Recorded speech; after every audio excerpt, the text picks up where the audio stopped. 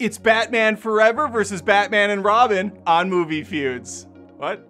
Oh, really? Oh, my bad. It's Thor Ragnarok versus Thor Love and Thunder on Movie Feuds.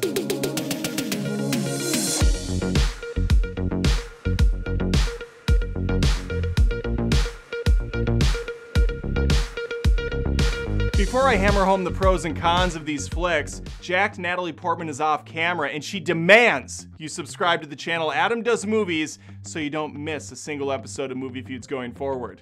Pretty sure those muscles are CG, but whatever, I'm still scared.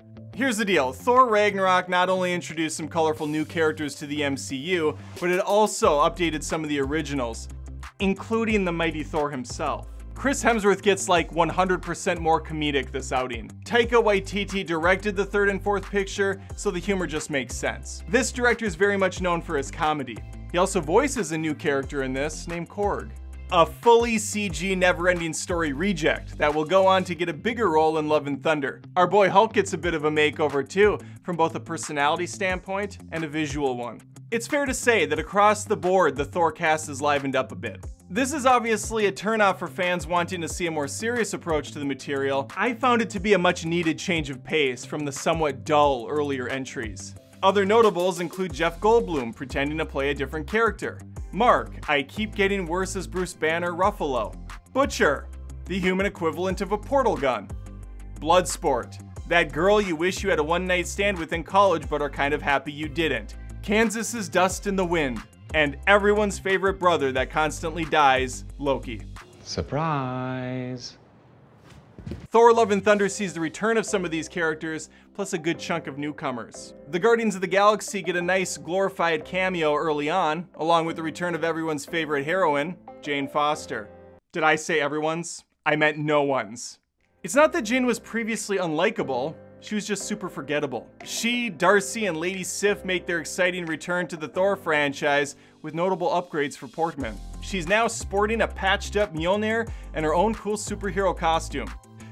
She's gonna need it too, as she's going up against a god killer by the name of Gore. This Dark Knight is a visually menacing foe, and not nearly as easy on the eyes as Cate Blanchett's Hela. I didn't personally find him as threatening either, since most of his kills are done off camera. Meanwhile, we see Hela take out most of Asgard in the time it would take to order a cup of coffee. To be fair, Zeus could probably take out the Asgardians just as fast, if it was any other version besides the one played by Russell Crowe. Overall, we have a solid cast that's gonna live or die by the story. When we're first introduced to Thor in Ragnarok, he's having a pretty shit day, suspending from a chain, chatting with the skeleton. It doesn't take long for him to turn things around though, and before you know it, he has slayed a god of flame and secured his skull back at his kingdom. Where Ragnarok opens with an impressive feat of strength by Sparklefingers, Love and Thunder does the same thing. This time though, it's played for laughs, as the God of Thunder comically dispatches an alien threat and destroys a sacred temple in the process. Thor 3 does have a very comedic tone, and definitely can undercut some of the more emotional weight of a scene, but Thor 4 is a full-blown comedy from beginning to end. It does have some serious moments, such as Jane Foster's cancer backstory or Gore's puzzling final wish, but these are very small moments in an otherwise very silly film. I mean, freaking Tommy Boy had a dramatic moment, right? It can happen in comedies. Ragnarok definitely set the new tone, but the new entry ramped it up like 30% more. To many, this was the wrong direction. Back in Ragnarok, Thor's presumed dead brother Loki is very much not dead at all. In fact, he's the opposite of that. He's alive, and he's pretending to be Odin. This leads to the realization that their father has been off planet, living out his final days in peace. I mean, you can chalk it up to bad timing, but as soon as he Voldemort's away, Hela comes out to play. Sometimes I like to rhyme. Subscribe for rhyming. She's pissed, to say the least, about being locked up, and now wants to rule over Asgard or burn the place to the ground. Clearly someone's been working on their vision board. Her quest is very much one for power and glory, whereas Gore's is one for revenge. When he learns that the gods think less than nothing about their creation and won't help save his daughter, Gore goes on a killing spree. He then hatches a plan to kidnap a bunch of children in order to lure Thor in to show him where the magic fountain is hidden or something. Honestly, I found this whole thing to be very convoluted and bizarre.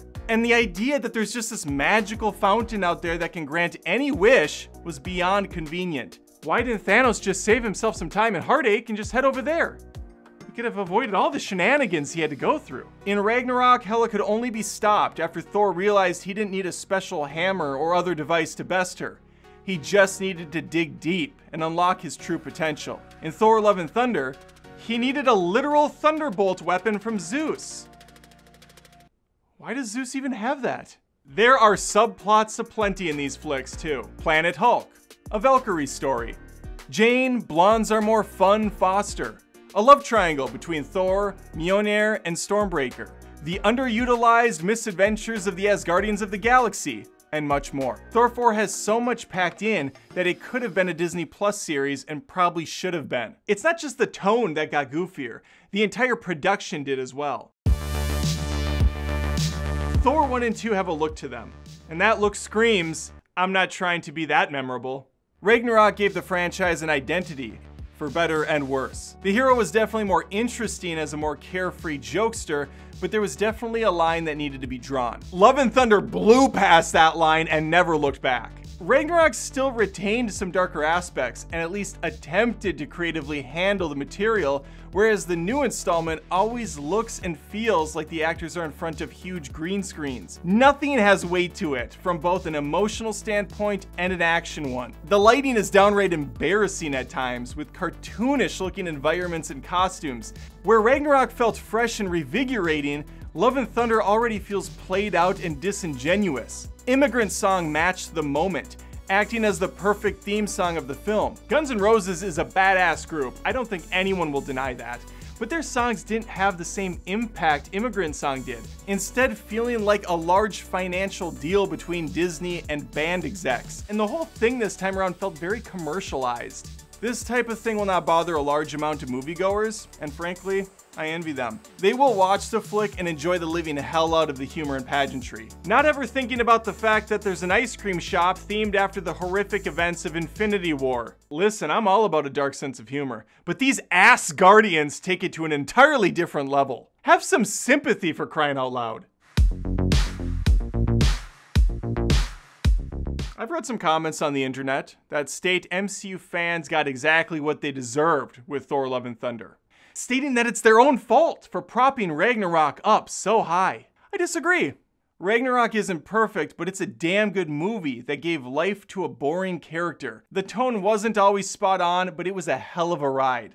I polled my audience, these are polls, via the YouTube community tab, and they agreed, giving Ragnarok an overwhelming 94% of the vote, leaving Thor Love and Thunder with a paltry 6%. Pathetic. Make sure to subscribe to my channel, Adam Does Movies, to take part in future voting, and make sure you don't miss a future episode. And remember, this is more than just reviews. This is Movie Feuds.